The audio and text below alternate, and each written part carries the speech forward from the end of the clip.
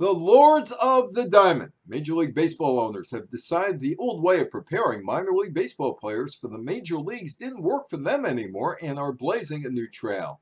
A trail that probably will save the Lords a very small amount of money in the overall scheme of things. If there is a 2021 minor league baseball season that remains, and if, unless COVID-19 is contained, minor league baseball will look very different.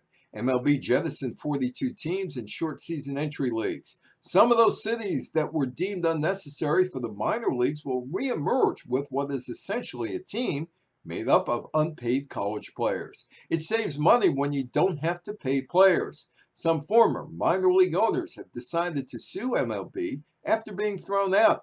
Some members of the Senate are angry, but MLB owners don't care. MLB claims that the new business model will increase players' salaries ranging from 38 to 72% in 2021. It will modernize facilities, standards, and improve amenities and working conditions for players and staff.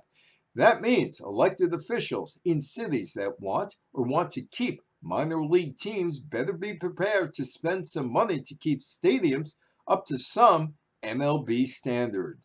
It will also reduce in-season travel for players and coaches and allow for better geographical alignment. It's all about money. In 2018, MLB lobbied Congress to marginalize minor league baseball players in the 2018 federal budget, utilizing a mechanism to suppress the salaries of minor league players. The 2018 budget created a change to the Fair Labor Standards Act of 1938.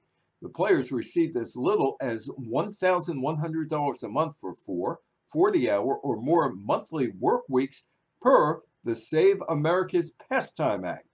It's a brave new world. I'm Evan Weiner.